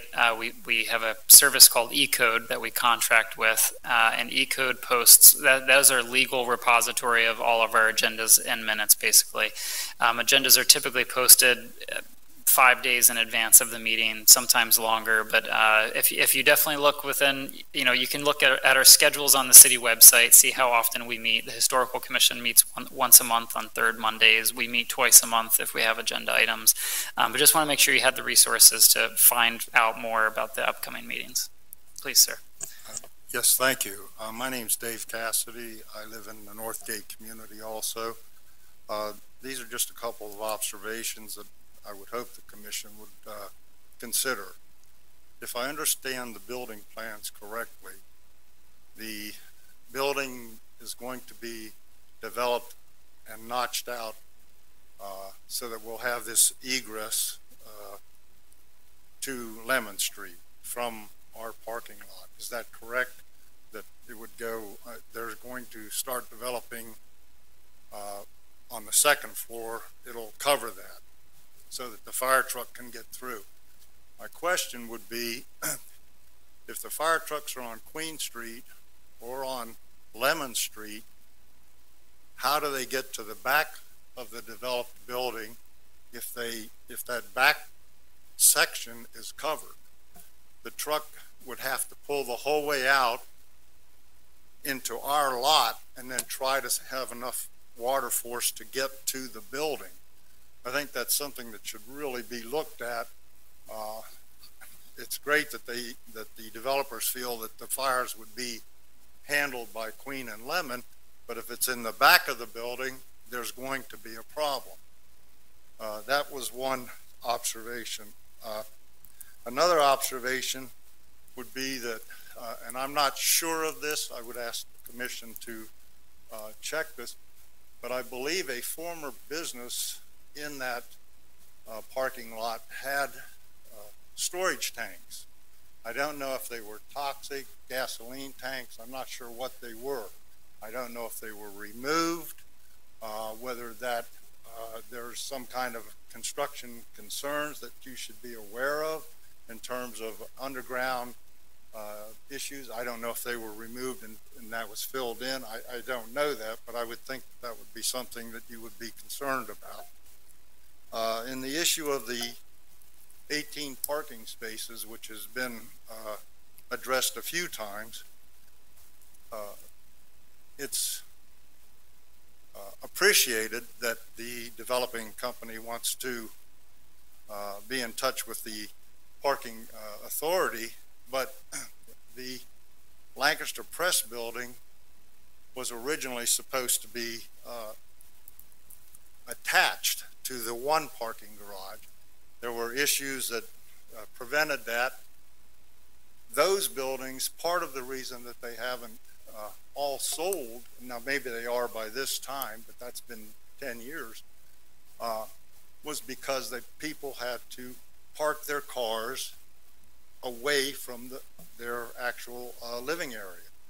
Now you're talking about at least 50 possible cars, if there's 70, a car for every spot, would need to be parked in these other garages. I don't think that's going to be a strong selling point or a strong rental point. In addition to that, I would suspect that some of these renters will be parking in on Lemon Street, particularly in areas where permanent residents live. How does that impact on the community relationship? So I think those are all issues that the commission should be looking at. I'm hoping that that a reasonable approach can be met through these, but I am very concerned about the back of the building being on fire and no way for the fire department to be able to try to prevent further damage. Thank you. Madam Chair, may I, just, I guess, ask some questions, sort of? May I say no? I'm just kidding, Mr. Yo, Costa. don't hurt my feelings. Absolutely, you may. I believe you may ask another question, unless it's out of line. Well, it's actually more for residents. I'm just trying to come to an understanding or gather some insight here. So this is me personally. We're gonna disagree on something. I am a fan of taller construction.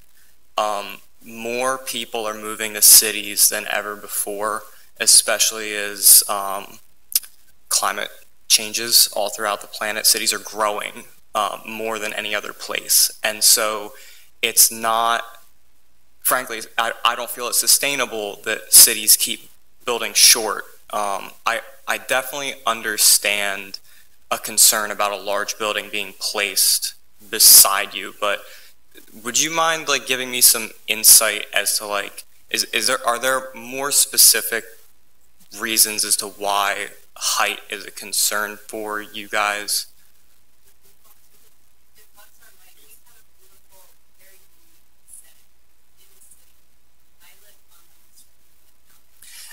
Sorry, Miss, do you mind approaching the podium? Only because we're live streaming the meeting and there may be people watching, and I live on Lemon Street, and I'm in one of the townhouses. I have a beautiful back patio that's landscaped. We have hedges in the back. I can only imagine the impact of changing the environment for all of our landscaping. That's what drew me to Northgate, is the outside space in the city. So we will disagree on that, because I think it's amazing to be able to live in a city with a beautifully, you can kind of see it back there, with the beautifully landscaped private outdoor space that will now be a shadow when we're used to bright light. The Christian Street building, where these guys all live, they enjoy views of fireworks from Clipper, and they're not going to be able to see that anymore. Oh, yeah, tons of beautiful views, and it's going to be the back of the building now. Okay. Can we get your name for the record? Sure, it's Mary Ann Galt. Thank you. Thanks. Well, so maybe this is a question for the developer. I don't know if any compromise can be made, but is it possible that residents surrounding the building could access that green roof so that maybe different views could be experienced?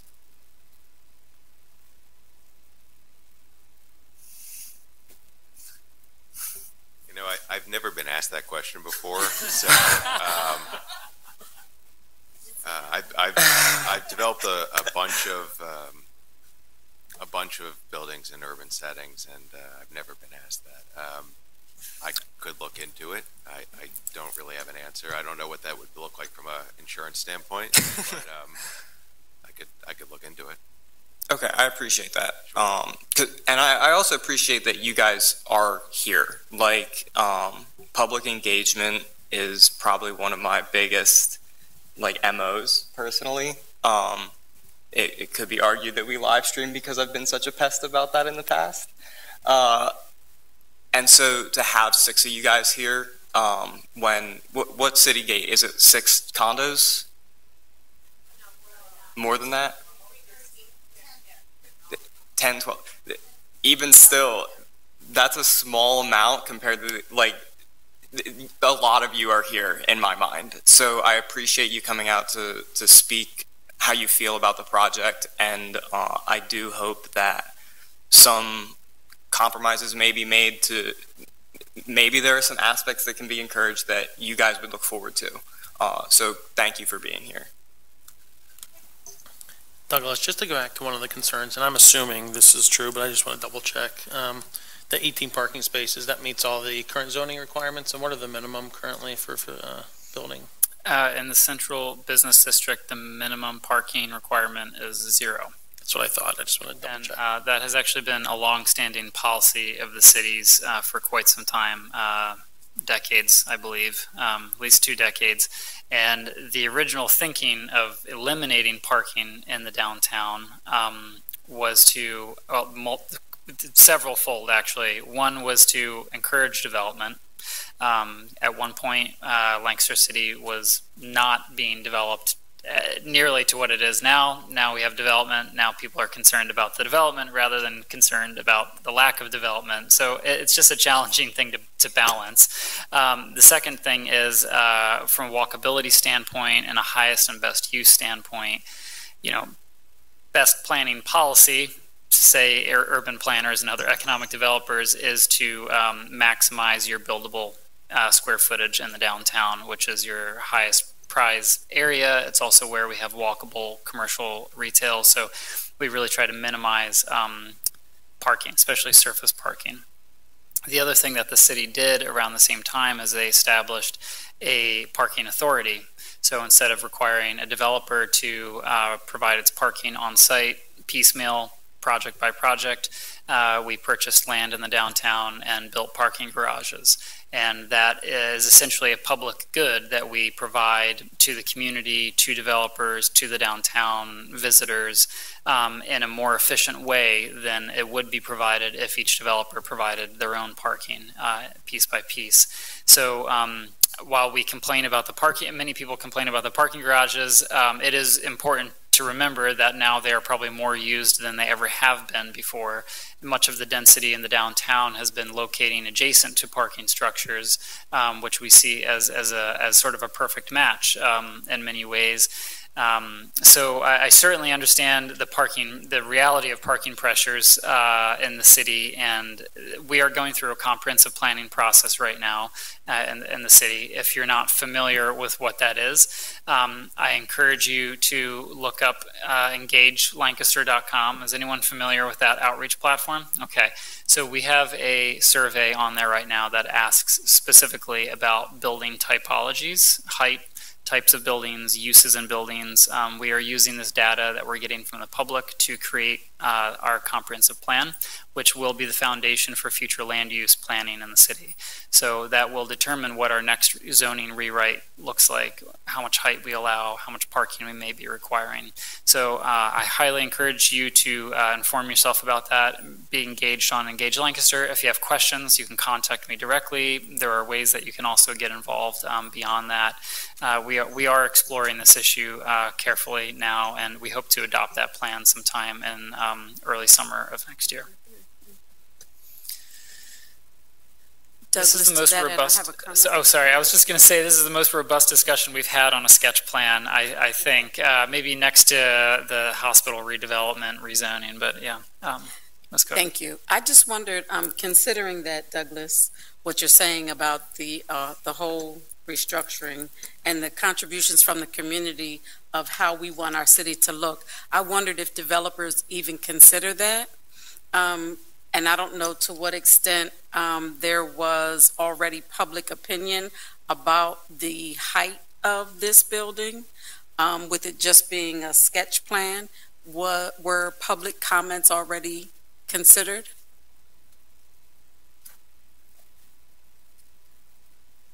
I think think I can speak to that by saying the discussion of height and scale and mass was discussed at the Historical Commission as well, which is probably the logical place to have that discussion. I'm sure it'll be discussed again. Okay. So, yeah. Please. Yeah. You mentioned heights of building and Philadelphia. I love Philadelphia. I'm from Philadelphia. But I think most of us have moved here to Lancaster because it is a smaller city. And we're not really trying to shoot for the big city look. We love the quaint city that we have now.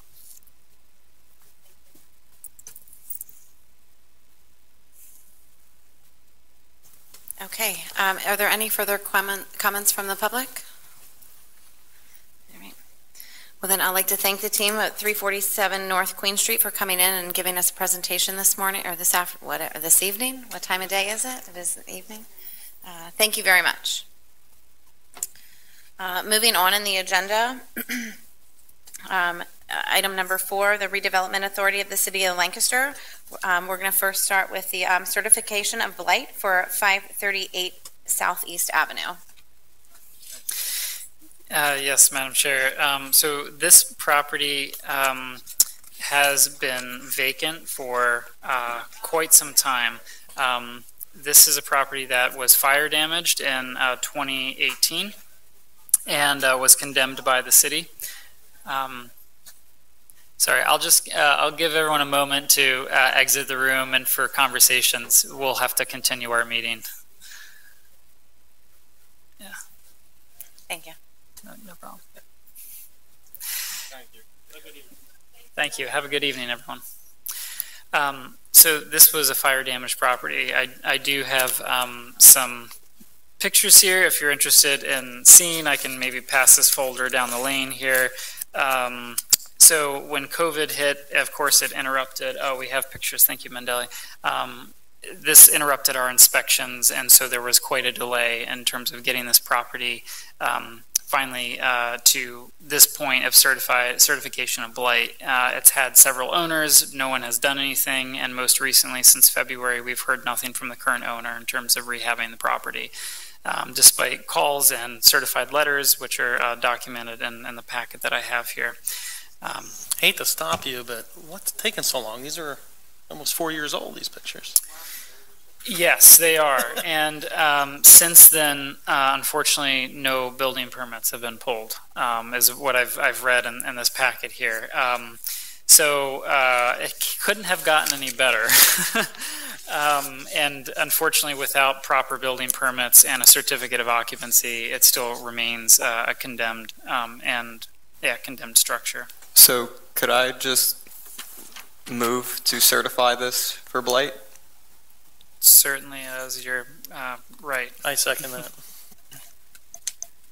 Take a vote. I'll start down here at the end. Mr. Drosta? I'm sorry, let me back up for 1 second here. Should we wait and do both of them at the same time? Well, we can. If you'd like to do that, I can discuss the next property as well. Yeah, let's do that. Okay. Okay. So most of you probably know this next building. This is at the corner of North Mary and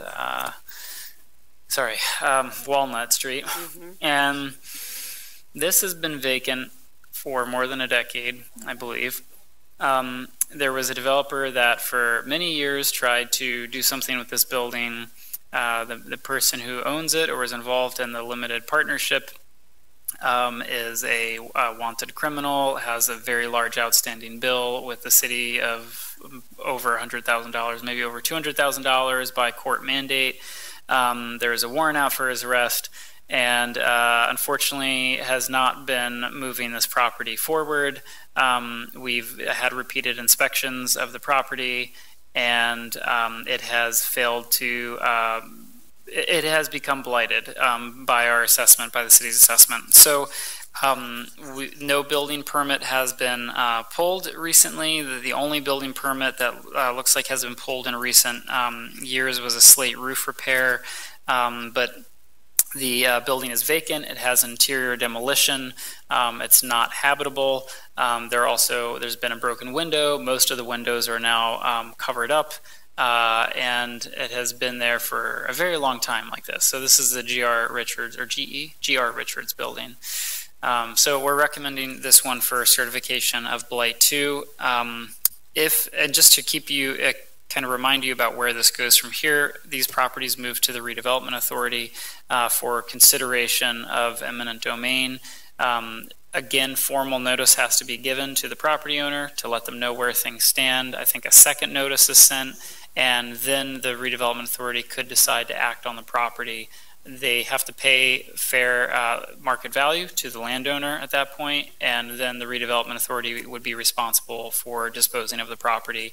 They have affordability restrictions on all of the properties that go through the authority, so this would likely go to one of our many community partners for affordable housing, probably, if it made it to that phase, but it would be up to the Redevelopment Authority to make that decision. And Douglas, at this point, we're not recommending the use once it goes through that. We're just recommending the blight. That's correct, Okay. Mr. Whalen. Yeah, it would be returned to us for a recommendation of reuse. Do I have a motion to certify 538 Southeast Avenue as a blighted property, as well as 502 and through 506 West Walnut Street as a certified blighted property? I would like to make the motion to certify both for blight. Do I have a second? Second. Okay, we'll take a vote. Mr. Whalen? Aye. Ms. Cook? Aye. Mr. Baum? Aye. Mr. Drasta? Aye. Okay, motion carries. Both 538 Southeast Avenue and 502-506 West Walnut Street are recommended to be certified as blighted properties. Discussion? Any discussion? The only question I have is, do we know when, because the Walnut Street property has been on my mind for a long time, and I'm glad to hear that it's possibly going to be affordable housing. Do we know when it will show up at the Redevelopment Authority? Sorry, Mike. Who would show up? No, like, do we know when the Walnut when Street. these properties would go to Redevelopment Authority? Yeah. I don't know exactly. I would have to double check. The next scheduled meeting is the third week of September, so it'd be the day before a planning commission meeting. That's the next scheduled meeting, day before our second planning commission meeting of the month. I don't know whether we have to send out the notices and make sure that they're delivered and advertised before they actually hear the properties or not. I'm sure that an update will be provided at that next meeting to let them know that these properties are headed that way. But sorry, I don't know the date of discussion for that. Okay, thank you. Okay, moving along in the agenda, is there anything from the Housing Subcommittee? Well, I think I'm becoming the Housing Subcommittee. Is anyone on the Housing Subcommittee here? I believe that it was Jocelyn and, okay, and Ms. Cook. And I think, was there a third member that was, or was it just the two of you? Ms. Cook is now the chair of that committee. Okay. And since I'm in charge here, I can deem you that, right? Well, I'll just say I'm happy to have a discussion, Ms. Cook, on the side to just hear more about what maybe I can do to help assist with the committee.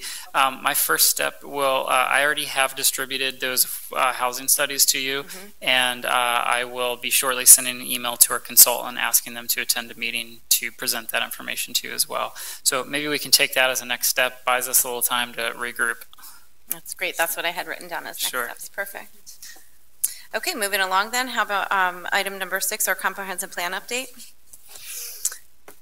The other thing I'm going to ask is that our consultant come and present just an update on where we're at in the comprehensive planning process for you all. I know it's a slow-moving beast, and it's kind of hard to keep your eye on it when so much is going on.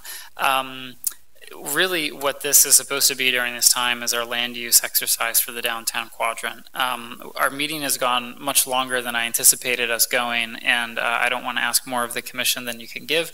So I'll offer it back to you as to whether you want to complete this exercise tonight or whether we should defer to another meeting when we have more energy. So I would recommend that we defer to another meeting when we have more brain power and energy left over. Okay. Do we have time to delay? I concur. Time to... As far as the comprehensive plan, this isn't going to set us back or anything. I don't think so. We are not close to having a draft land use map yet, so I don't think that this is of pressing importance tonight, although I do think we should do it at the next meeting, and the next meeting may actually be quite busy as well. Yeah, September 7th, we're anticipating HDC 213 College Ave, which will likely be a well-attended meeting. And we're also anticipating, two more certifications of blight. And is Redmond's ready, or probably not? But we also have two micro cottages on Sunnyside that are being proposed for land development, and there's a decision to be made there on that application. Yeah, for modifications. Anything else that you can think of? Okay. You mentioned most. Okay, I think that's most of the upcoming agenda, and maybe I should get into the habit of letting you know what's coming up at the next meeting, just so you can keep tabs on that. Yeah. Yeah. Uh-oh. So, yeah, we can certainly defer that exercise, just keeping in mind that a lot of our meetings are very busy ahead of us. But that's okay. That's all right. The other alternative is we could do this as a homework exercise, and if you wanted to submit your notes to me over email, you're certainly welcome to do that too. I know we all benefit from the group discussion, but that's just another way we could do this. So, Mr. Smith, are we able to do this as a group outside? If we would, off the meeting, it's not on the meeting, so are we able to come together as a group? Like I remember we did a similar process. Yeah. Where we ended the meeting and then continued to carry on through that discussion. So we technically didn't end the meeting. We continued the meeting, and I would have to ask our lawyer for an opinion on this, because my conservative interpretation is that this is related to the business of the Planning Commission, since you'll be adopting the comprehensive plan. Sorry, I'm getting tongue-tied because I've been working for too long. So we have to have an official meeting and notify the public and et cetera. Exactly. Okay. Yeah, and we could schedule a special meeting, and we would have to advertise that meeting accordingly. That is something we can do, and we could set a particular night and then take care of other business at that time. And we already meet twice a month. I sort of hate to ask a third meeting of us all in a month. We certainly can. Any thoughts on whether you would prefer that we do this on September 7th or homework assignment or by special meeting? So my only thought with this one is with the downtown quadrant, I think there's going to be a lot of passion and a lot of excitement, and I think it's going to drive a really robust discussion. So that's my only concern. If we, I want to allow the time and the thought to percolate amongst all of us as a group, but also be mindful of everybody's time. So I'll defer to see what others think as far as an additional meeting, maybe just to cover that, or if we want to just, plan for next month or in 2 weeks from now that we know we're just going to move in for a couple hours. So I think that the downtown quadrant should definitely be at one of our regular meetings, because I agree with you that it's going to be the most impassioned of the sections we do, but I know we've been kind of on the fence about whether to do the annexes or not. I personally wouldn't mind like a subcommittee or a special meeting to handle the annexes in one swoop, or a couple swoops, because I do think that our input is super valuable for these. One of the things I would love to see, and if we can, or at least help me, keep a little bit of a laser focus on what the purview of the Planning Commission is when we're entertaining questions, because my concern is we do eat up a lot of time with things that aren't our questions to be asking or answering. And I'm not sure how to, because I'm very guilty of it myself. I will ask a question that is definitely historic commission or definitely traffic commission or something along that line. And ultimately everything does still come through us before it hits the city council or before it hits the final stages. So we are key. We can't just write off responsibilities as, oh, that's a historic commission, we don't want to hear you. But that is hard, because as soon as we listen to some of the things or we then weigh in, it's like, yeah, that is a little tall, isn't it? Mm-hmm. Well, that isn't us to say it. And I get concerned about not legalities of it, but just where we're at by answering or even weighing in on things that we shouldn't. So I would love some help on that. Just kind of thinking about the time that we use today and in general. Yeah, Mr. Whelan, I really appreciate the comment. I'm always empathetic to concerns that are voiced here, regardless of whether they're in our purview or not. However, you know, it is incumbent upon us to remain credible by adhering to our legal charge and implementing that duty. And I know I feel like I can be a bit of a nag sometimes around that. But I really am trying to protect that credibility and your legal vulnerability. I mean, if we make decisions here that are outside the bounds of our charge, that is, Planning Commission is vulnerable, legally vulnerable in that situation. There are definitely policy issues that we can set time aside for, and we can make recommendations for zoning amendments, land development amendments. Certainly the comp plan is a big one. You guys are going to have an extremely important duty in recommending a comp plan and reviewing that. So we'll get some presentations lined up. These next 9 months are very important for the Planning Commission. So I really want to start building you more into that process. Recommending a future land use map will set the course of our zoning, height, all kinds of different things in a broad sense, but still very important one, because ultimately our zoning code has to adhere to our comp plan. So there's a legal requirement that those two documents work in concert together. So yeah, I think it's hearing those comments. My suggestion would be, reminding ourselves and them of our legal purview. And then for us, our duty is to keep those comments in mind and set aside time for policy discussion, which it's hard to make time, isn't it, when we're all so busy at these meetings. I do believe that we should consider some type of policy discussion regarding building height and parking in the central business district, and how that continues to grow and evolve as our community continues to grow and evolve along with it. So that would be a discussion I would be interested in having. However, I do think it's a little bit premature, as I think some of that will naturally roll itself out as we get further in along with this comprehensive plan. Yeah. So. Thank you, and sincerely appreciate all of your interest in these matters of development. It is a pleasure to work with a planning commission that is engaged on those topics. So thank you. So did we decide what we're going to do regarding the land use exercise? Are we going to jump in, or are we going to table that for the next meeting, or do we want to have a second meeting? Well, I would like to ask Douglas if there are any documents that we can take into consideration as kind of homework for planning in the next meeting to review this, or? Yeah, in particular regarding the downtown, yes.